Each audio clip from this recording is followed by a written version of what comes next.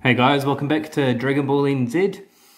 So the New York Comic Con exclusive pops were released recently, and so I've bought them, and I just wanted to give you a bit of a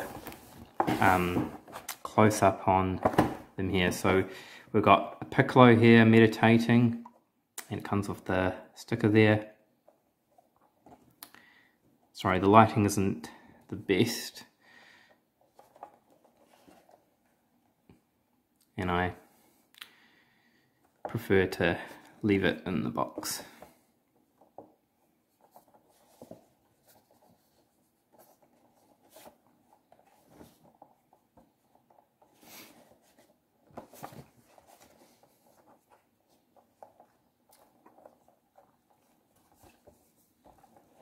Yes, these are exclusive, but you can, if they're still available, you can pick them up at most shops that sell pops or online.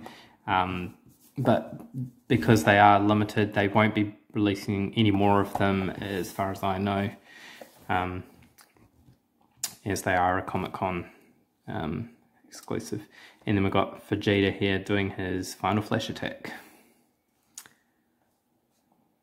which is really cool. I do like that they are still releasing under the name Dragon Ball Z,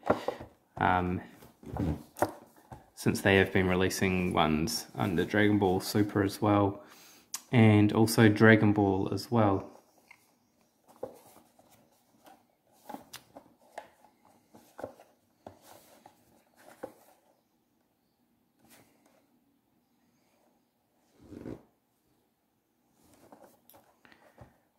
So yeah,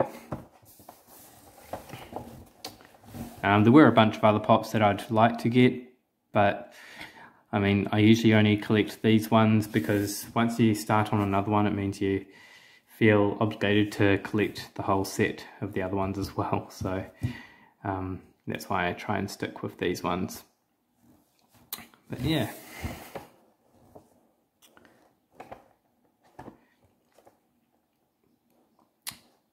But yeah, anyway, so yeah, that's the two Dragon Ball Z exclusives for the New York Comic Con 2019.